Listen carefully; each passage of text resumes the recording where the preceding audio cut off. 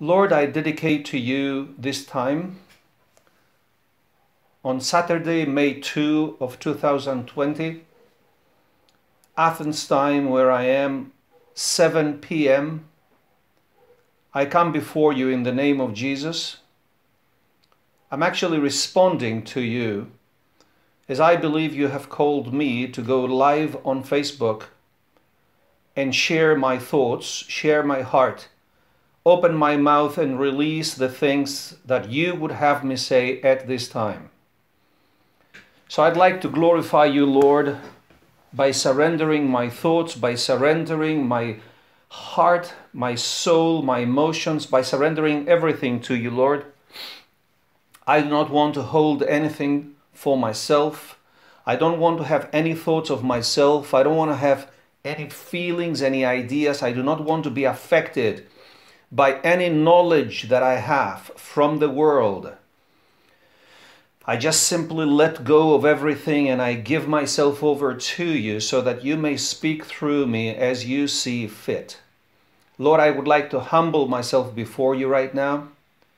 I would like to completely eliminate anything that is coming from me so that you may freely use me. Lord, I pray that my emotions be completely numb, that my emotions will not interfere with whatever you want to say, so that I will not stop anything that is coming out of my mouth. Having said that, for the protection of the people who hear me, given that I am a human being like anyone else, I pray that you would give discernment and wisdom to everyone, so that if I say things which are not from you, if I become deceived in any way, if I become somehow sidetracked and what I say is not from you, Father, I pray that you would give the grace to people who hear to discern between what comes from the Spirit and what comes from the flesh or any other source that is not of you.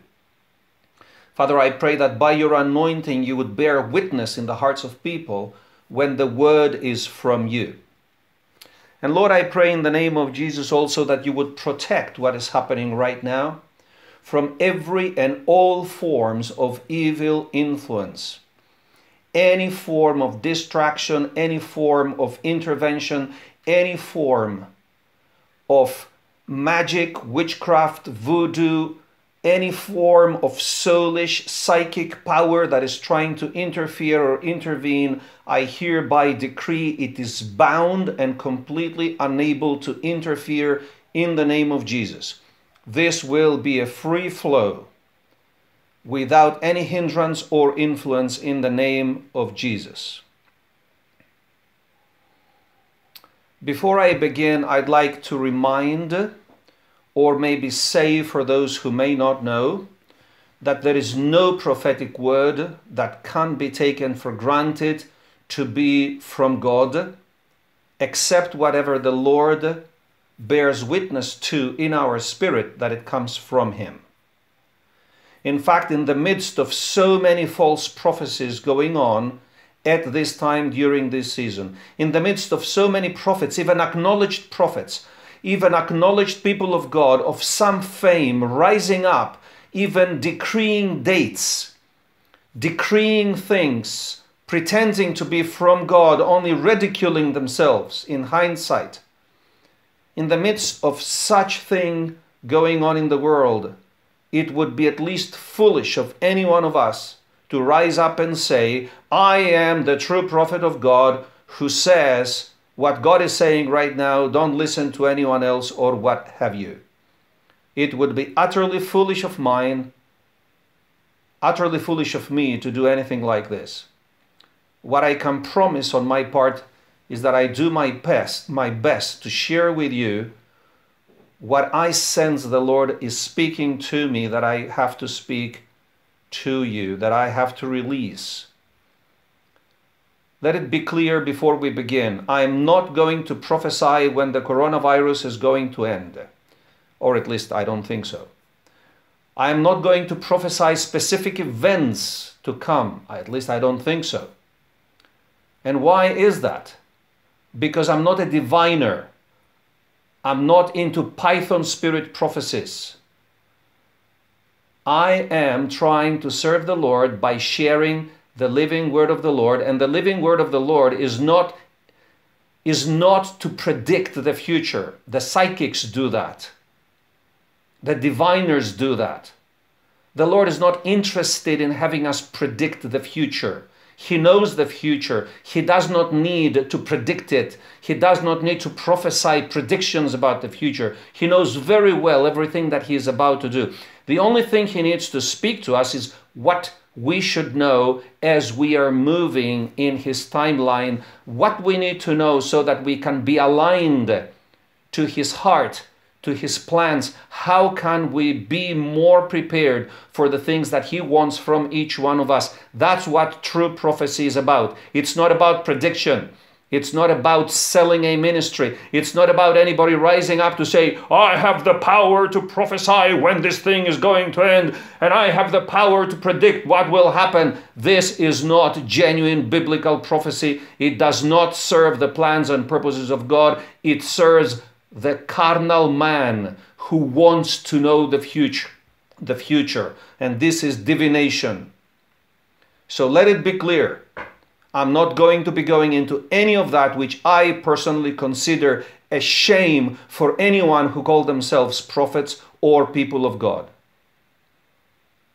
Having said that, let me explain what brought me here at this time. I had a strong sense from days now that on the 1st of May, a new word from heaven would be released. Mind you, I didn't say April 30, okay? I read, I heard, and I think everything that I read and heard about April 30 was a shame to the body of Christ. I'm so sorry. Because the Lord was completely silent. He was silent. If I can say one thing for sure, the Lord was completely silent. So everybody who spoke out of their own hearts. Or maybe bellies, to be more precise. But from May 1, I knew there was a word coming from heaven, and I was very cautious not to rush into anything. I was extremely careful not to make God say anything. So I was pretty prepared to be totally quiet and mind my business. In fact, in the last few days, I did a teaching in English the other day and today in Greek on sanctification, and I thought this is probably going to be all that I'm going to be doing. But after I finished this Greek teaching earlier today, something was burning in my spirit that I need to prepare for another video today. I was seeking the Lord and I was not receiving anything. What I did receive was the clarity that he was ready to speak. And then a bit more than an hour ago, maybe 2 hours ago, I felt that I needed to prepare for a live message without knowing what I'm going to say. And I eventually came to the conclusion that the Lord did not want me to be prepared in any way. He just wanted me to present myself and say whatever he would like me to say. Now, having said that, while I was preparing, while I was setting up this broadcast, and I was going to write down a few words as to what this is going to be, I found myself typing some thoughts, which I thought they were going to be just a few thoughts, but it ended up being actually a whole text. Now, I finished it, I read it, I discerned it as much as I could. Is this from the Lord? But I know it was not of me. I knew I was only typing what I was sensing to be arising out of my spirit. So there is this thing that I want to do. I want to read to you what I believe the Lord spoke through my spirit, and I just typed out. Now, will this be the only thing that I will do? At this point, I know not. I know that I had a thought before I started, which was that I was going to do a quick overview of where we are at this time in this year. Shall I do that today? Shall I do that at all? I don't know. But I'm ready to do that too, because I wanted to speak to you out of Joshua chapter 5 and explain where we are at and where we're going. As I'm speaking right now, I don't know if I will do it in this message or at all. All I'm saying is it was in the back of my mind, so we will all find out if the Lord wants me to do that. So, why don't we read what I wrote? This was typed in less than an hour ago, without me thinking at all. I was just simply typing what I felt was coming out of my spirit. So let's have a go at it.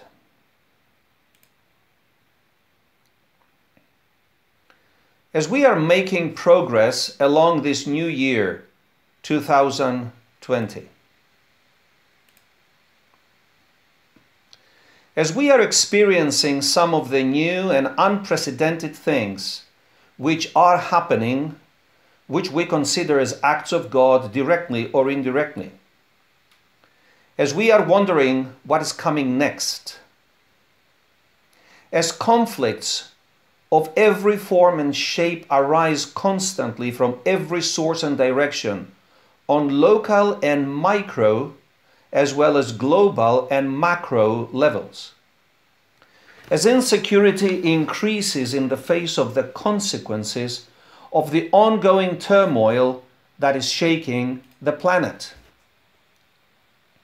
As daily death of many people is regarded as mere statistics by increasing numbers of people who do not have any sympathy or concern, but just want their lives back no matter how many die, as long as they have their own way. As political fanaticism is ready to sacrifice whatever it takes, and as many as needed, at the altar of political gain. As prophets of all kinds arise and media is trying to exploit their speculative desires, which they call prophecies, based on fear and desire to see an end to this ongoing turmoil. As increasing numbers of people continue to try to grab the opportunity to make a name for themselves. As ambition and selfishness tramples underfoot love and care for others, shown through service based on truth and humility. And as the Lord continues to observe and record everyone's words, actions, as well as thoughts and intentions of heart, the scales are being set and preparing to measure. And there will be those who are found approved to be entrusted.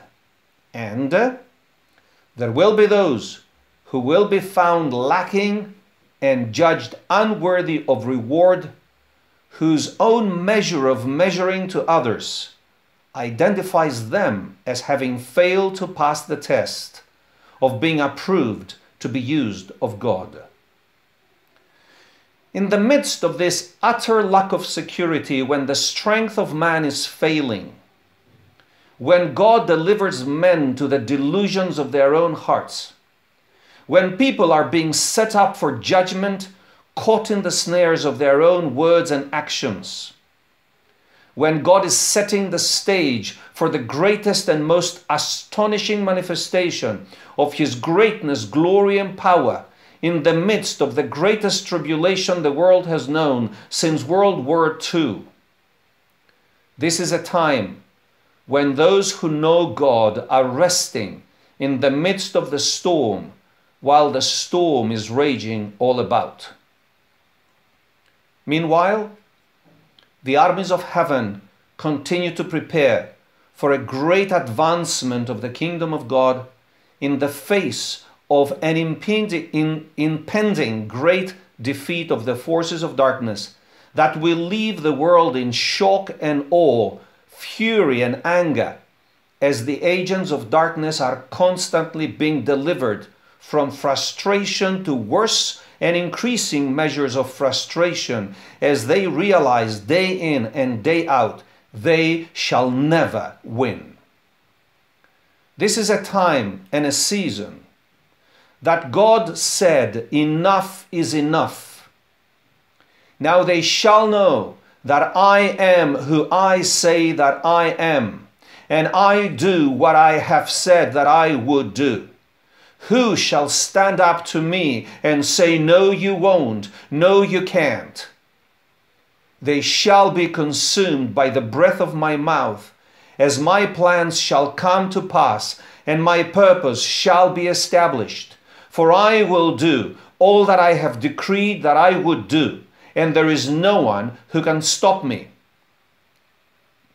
For the Lord is saying at this time, as it is written in Isaiah 42 from verse 14, I have held my peace a long time. I have been still and restrained myself. Now I will cry like a woman in labor. I will pant and gasp at once. I will lay waste the mountains and hills and dry up all their vegetation. I will make the rivers coastlands, and I will dry up the pools. I will bring the blind by the way they did not know. I will lead them in paths they have not known.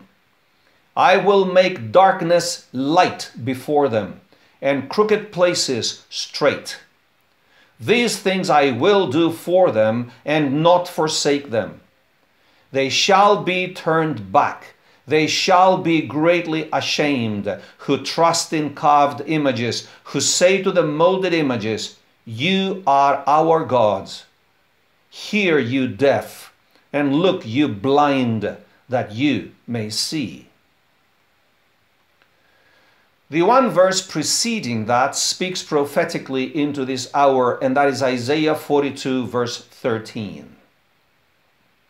The Lord shall go forth like a mighty man. He shall stir up his zeal like a man of war.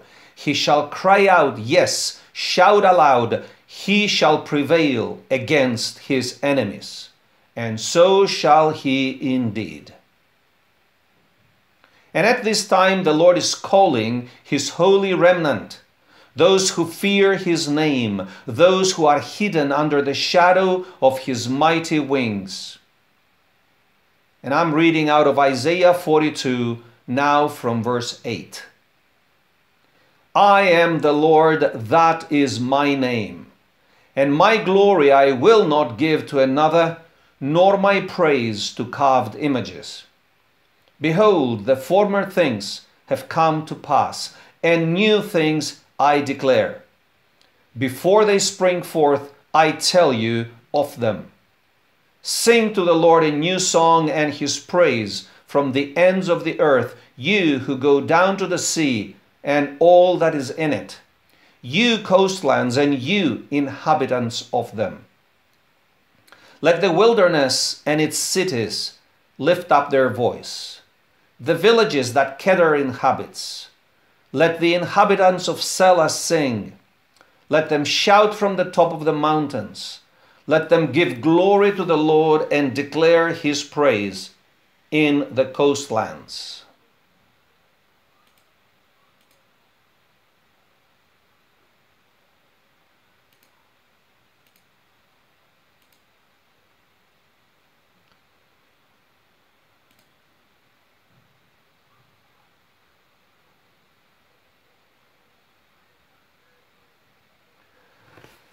I do believe the Lord wants me to transition to Joshua chapter 5.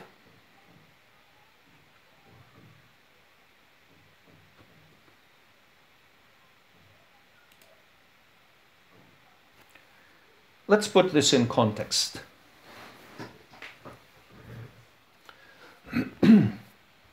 Those of you who have not watched my prophetic messages over the last several months, and especially over the new year since we entered the year 2020, probably are not familiar with a word that I have been giving and have been following up on, that we have entered, by entering the new era that is marked by the new year and the new decade, we have entered a time in God's timeline for the earth that is equivalent to the time that the Israelites who had come out of Egypt,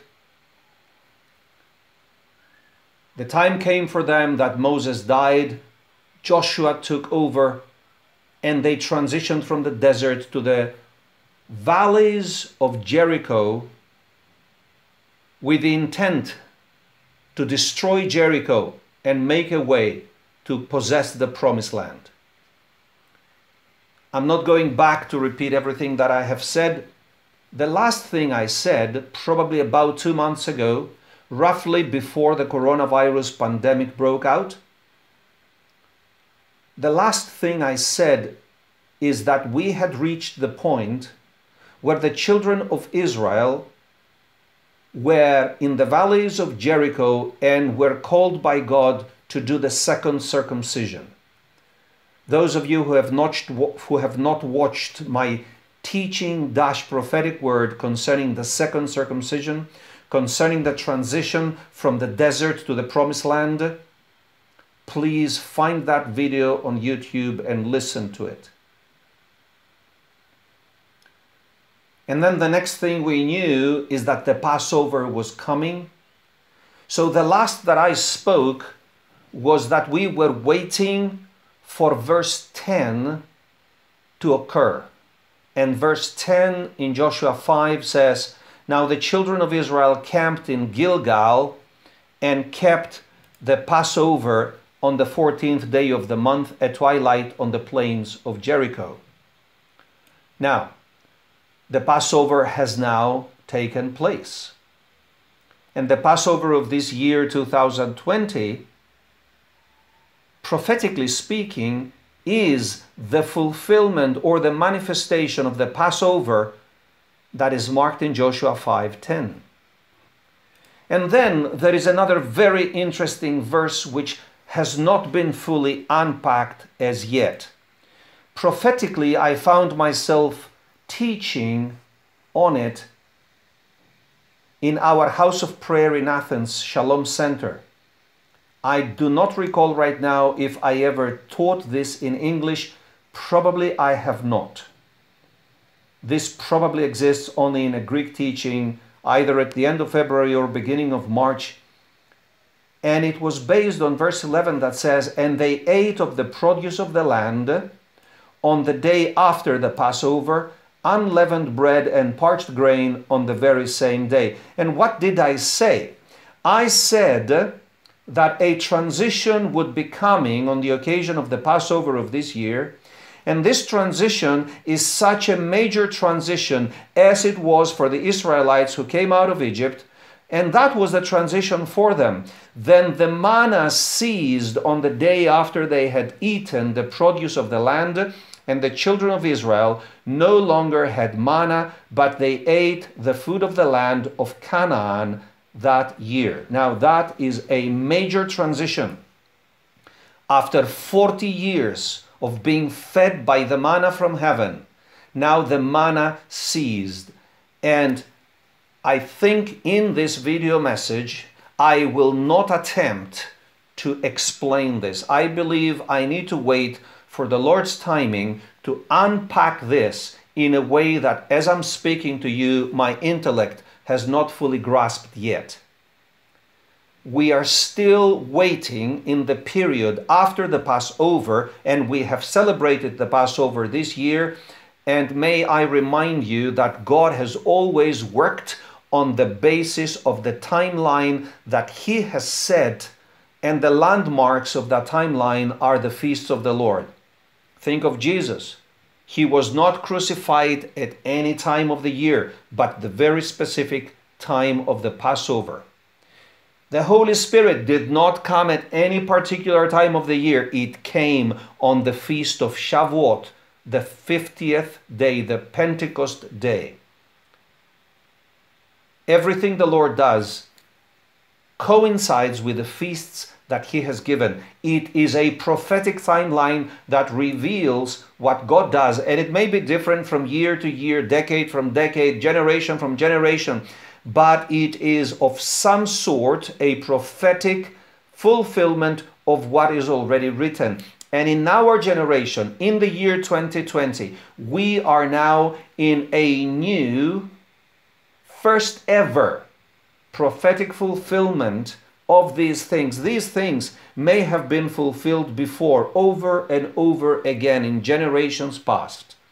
In the particular setting, in the particular context of those generations, of those years, but we are now experiencing a new fulfillment which we are called to understand and walk with God, work with God, as He is calling us to advance His kingdom on earth, as He called Joshua to advance the kingdom of God through the Israelites, destroying the stronghold of Jericho and possessing the promised land.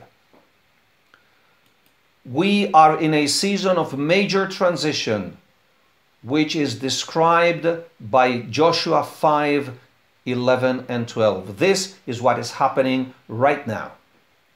Let me repeat. I do not have yet the full revelation of what it means, but I can keep the surface of it for now. We are in a major transition when we are called to unlearn what we knew for an entire generation of decades, and we are called to learn how to do a new thing which we have never done before. And it has to do with the produce of the land. It has to do with us bringing from heaven the reality of the spirit realm of heaven to sanctify the land, that the kingdom of God may permeate, may prevail, may sanctify the land, that the land may no longer vomit its inhabitants as it currently has been doing, but that the land may produce the good fruit for which it was created in the first place before sin took over. But we are called to eradicate the sin, destroy the works of darkness, bring in the kingdom of God, and the kingdom of God begins with holiness. And I will stop here. I will not try to interpret this any further. But what I will say is this. Something amazing happened, a life-changing event in verse 13. I will repeat something that I have said. If you've heard me say it before, please forgive me for repeating. Joshua was a faithful servant of God by serving Moses. Joshua is recorded in the scriptures to be in the tent of meeting, in the tent of serving God daily. Joshua saw the hand of God when he was victorious in the battlefield. Joshua experienced the manna, experienced the meat from heaven through the birds, experienced the water coming out of the rock, experienced for 40 years amazing miracles. The presence of God was with them daily in the cloud, in the pillar of fire. And then Joshua, who knew God so well that God spoke to him. You can read again Joshua chapter 1. I've spoken on it several times. He knew the voice of God. He knew the ways of God. He knew the miracles and the power of God. But here in verse 13 of Joshua 5, this man of God, Joshua, towards the end of his life, a mature man, an elderly man by our standards, who lived his whole life with God, now sees something for the first time, and he does not know what he is beholding. Let's read. And it came to pass, when Joshua was by Jericho, that he lifted his eyes and looked, and behold, a man stood opposite him with his sword drawn in his hand. And Joshua went to him and said to him, Are you for us, or for our adversaries? Joshua did not recognize the person he was looking at. He went up to him as man to man to speak to him. But when the answer came,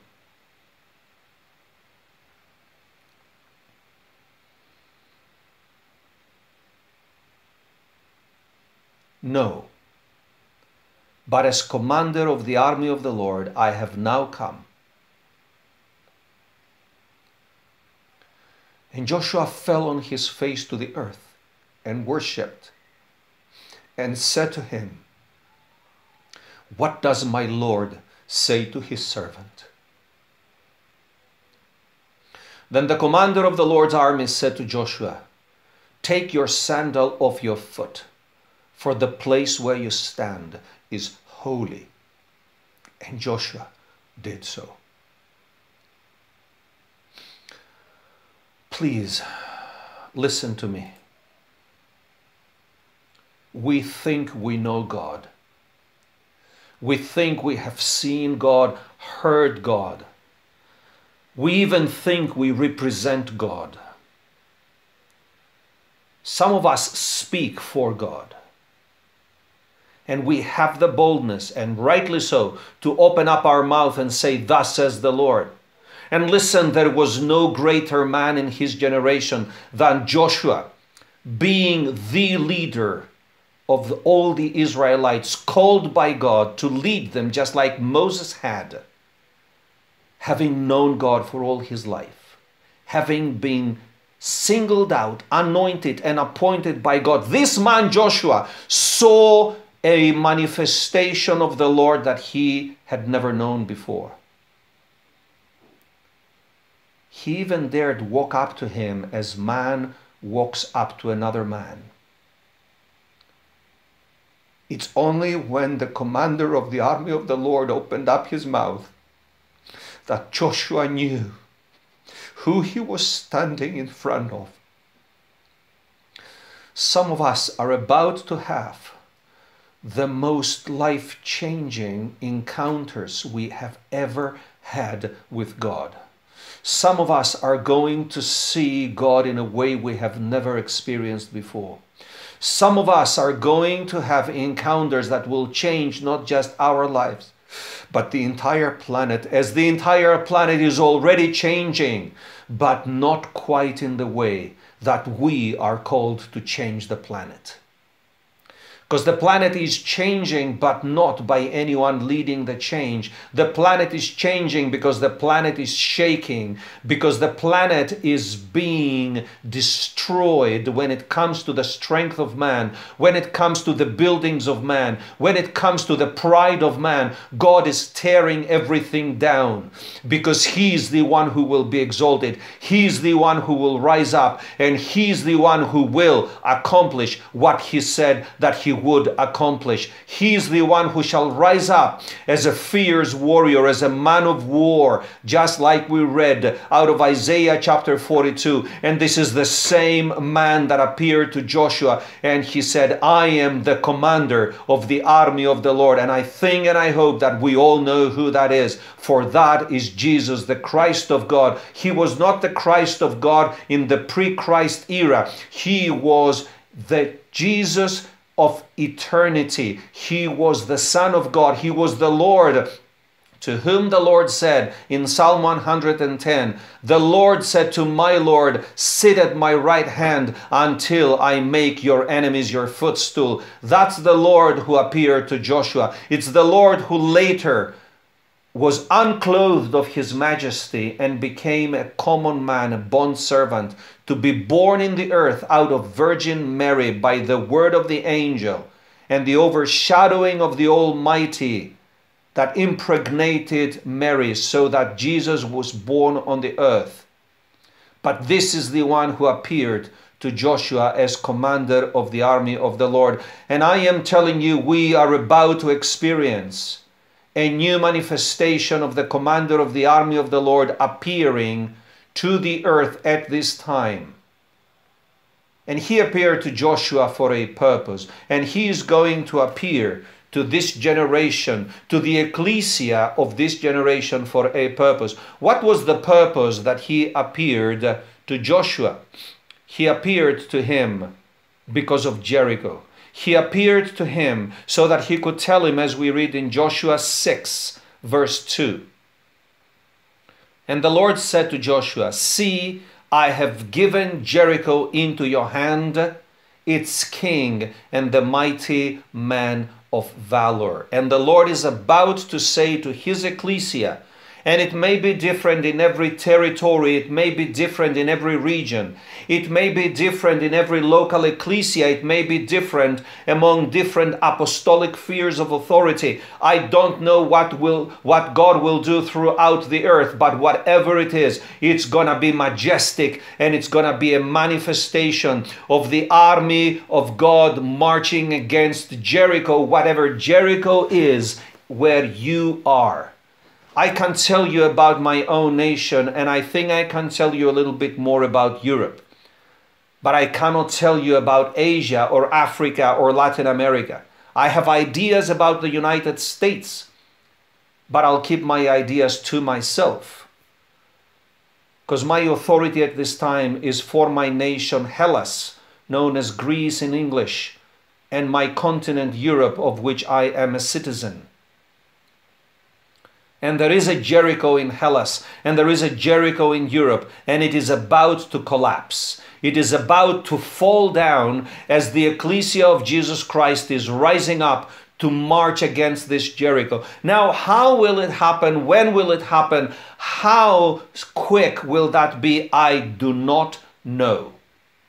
I do not wish to know. I'm not interested in knowing. I have no interest in predicting the future. I only have one interest in mind. Lord, what are you saying to your servant today?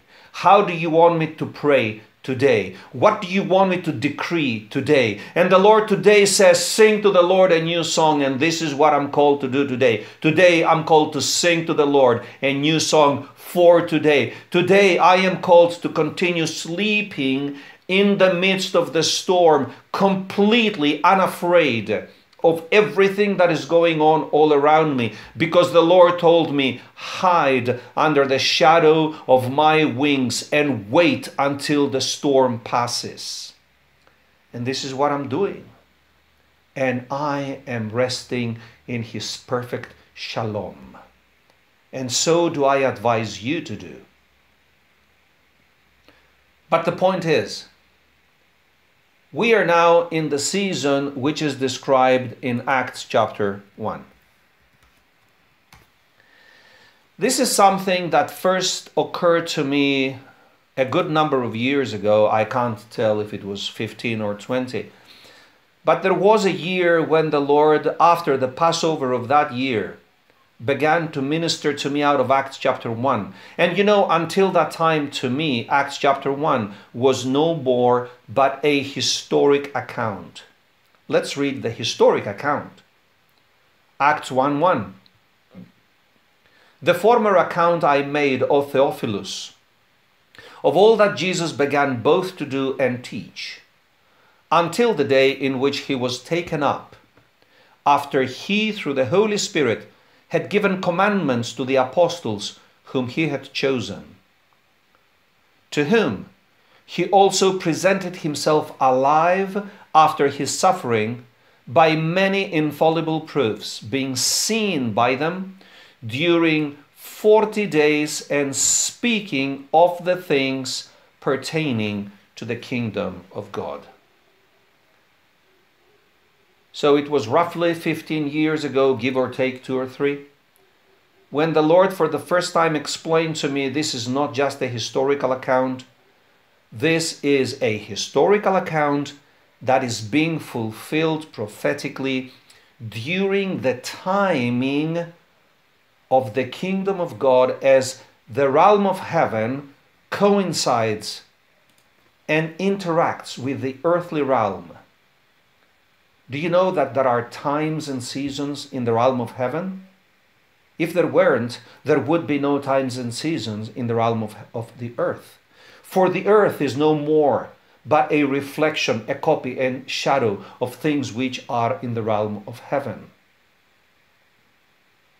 So we now are, prophetically speaking, in a season of 40 days post-Passover and before the Feast of Pentecost, before the Feast of Shavuot, known as the Feast of Weeks.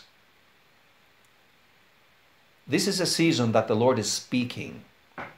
He may not be speaking to everyone, but he is definitely speaking to those who have ears to hear, make time to listen, and offer ourselves as a living sacrifice to sit at the feet of Jesus and learn from him.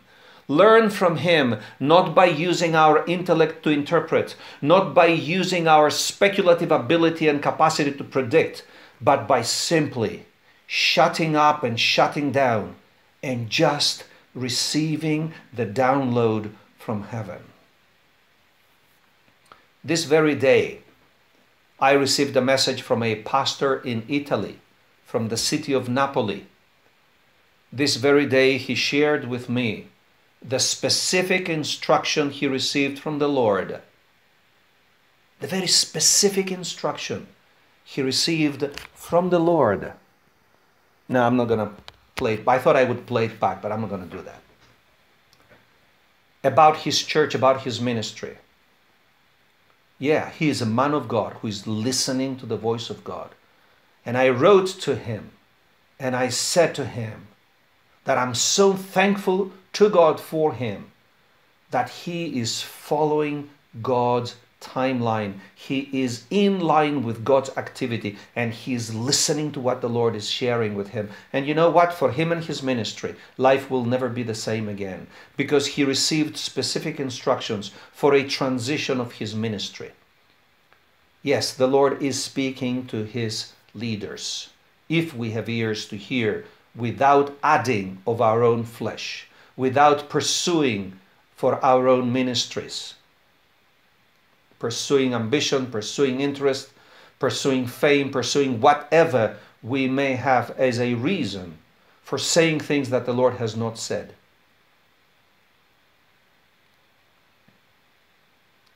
The Lord has called us to himself in these 40 days to simply shut up and listen. Now, when the Lord is speaking, we should also be speaking. But when the Lord is speaking, he serves one purpose alone: the kingdom of God. More of the kingdom of God. For he has given us a commandment that never fails: seek first the kingdom of God, and then together with it, and God's justice, or the justice of the kingdom of God. I know in English it's translated, seek the kingdom of God and his righteousness. That's not what it says. It says, seek the kingdom of God and seek God's justice, the justice of the kingdom of God on earth. That is too big to even make any further comments on it right now. Suffice it to say, injustice is perpetrated by the forces of darkness, but God is rising up to bring his justice. But he is waiting for us to be the ones who call for his justice, decree his justice. He gave us the authority to his ecclesia. He said, whatever you bind on earth will be bound in heaven. Whatever you loose on earth will be loose in heaven. He said to us when he rose from the dead, I am giving you the authority to forgive sin, but I'm also giving you the authority to retain sin. And the Lord is calling us, the leaders of the body of Christ, the leaders of the ecclesia, but not quite all of us, but those who have been found worthy to be entrusted with authority for the new season. Those who have been found to be the Joshuas that will lead from now on. For there are many who have been Moses, and they are already dead or dying. And for some, this is physical. For some, it is the removal of the mantle that has been upon them. For the Lord says, I am removing many a mantle these days, and many of you shall be speaking on my behalf, only to prove yourselves that you are not hearing my voice. You are hearing the voice of your own hearts. For I am removing the mantle of authority off you, says the Lord, for you have not been found worthy to be entrusted with the authority which I am about to pour out into my ecclesia. But it cannot be upon all the thousands who present themselves and say, yes, Lord, use me, for I will choose the 300 of Gideon who are worthy to be entrusted with the power and authority to attack the stronghold of the enemy and bring confusion in the forces of darkness, says the Lord. And only I know who are those that I have found approved.